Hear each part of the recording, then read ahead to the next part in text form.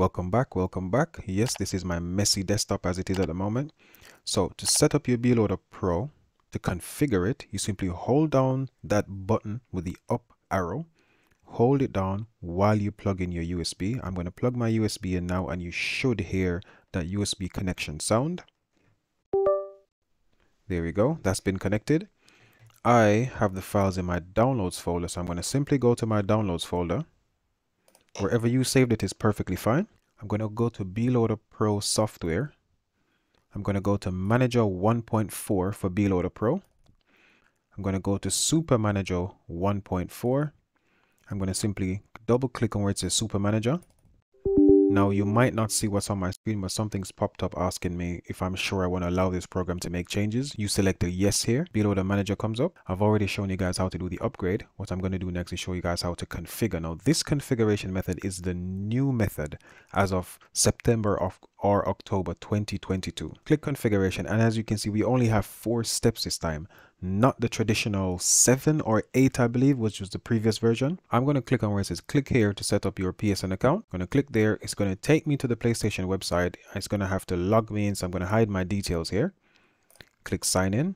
Now I have on my phone the two-factor authentication app, so I need to potentially go into my app and enter the code on there. If you don't have this set up, then you shouldn't have to worry about this section, but I'm going to hide this section as well. I'm going to verify, and if I've done that quick enough, it should log me in. Now, once I've logged in, I don't need to do anything else but copy the URL. So simply highlight everything at the top, right click, go to copy.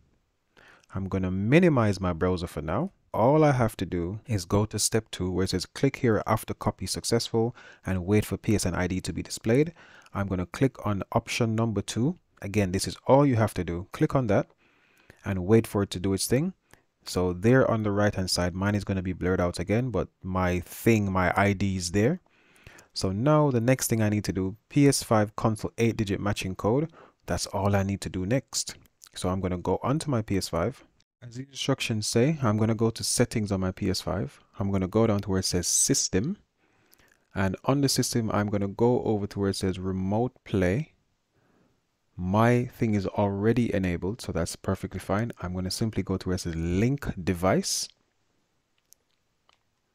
Now that 8-digit code that comes up, I'm going to type that into my window. So I'm going to make sure I hide my code so no one hacks my stuff.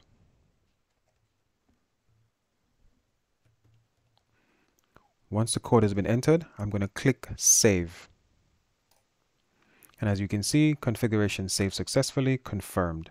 That's it. So this step is now finished. BeLoader goes first. So that goes into the PlayStation 5 directly.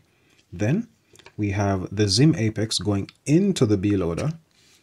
And from the Xim Apex, we have the USB hub, like so. That's how you connect it to your PS5. So this goes into the PS5 directly. The BeLoader goes into the PS5 directly, and the Xim Apex comes after.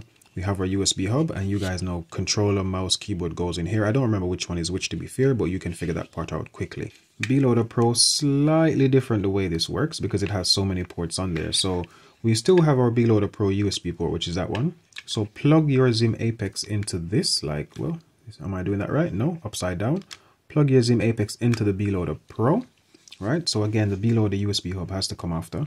Now, when holding it like this, the USB to the left, the USB-C to the left, so that one there, that's the one that goes into the PlayStation 5. So you're going to just plug the USB-C cable in and plug this one into the PS5. The one on the left, looking at it directly from the front, goes into the PS5. The one on the right, I'm not going to plug that cable in now, but the other one is just to give it extra power because, again, the BeLoader needs to drive the Xim Apex, and the Xim Apex then needs to drive mouse, keyboard, and the controller at the same time. That's my PlayStation 5. This is all the connections I showed you guys previously. Now, again, I'm going to hold the BeLoader like that, and the cable that goes from the left, that's the one I plug into the PlayStation 5. So I'm going to just plug that into the USB port there. That should at some point start powering the Xim Apex at the bottom there once I power the PlayStation on, which I'm going to do now. PlayStation is on. Let's see what's going on here. Yep, Xim Apex on, BeLoader on. The BeLoader is not going to work now, but that's perfectly fine. I'm going to show you guys how to actually configure the Xim Apex first, and then I'm going to show the full configuration steps for the BeLoader afterwards. Alright, so here I'm on my mobile phone, and I'm going to go into, I've arranged everything. I'm going to go into where it says Media. I'm going to go to Xim Apex Manager. There might be an update for this, but that really doesn't matter right now. Mine should be connecting because I have connected to that Xim Apex before, and GTA 5 is a setting I have on there. So once that's all connected, all you then have to do is come into the app and maybe create or load a new thing. So because I already have configs on there, these are all the configs I have on my Xim Apex right now. I'm just going to go ahead and do a new one, right? Why not? I'm going to go to the top right where you have the three dots, press that, go to new config. From new config, choose whatever you want. What's a PS5 game out now? Cyberpunk. I think there is a new Cyberpunk thing, so there we go. I tap on Cyberpunk. Now, even though it doesn't say PlayStation 5 on here, that's perfectly fine. You're going to want to simply click on the PS4 version. That's going to take a while to do its thing.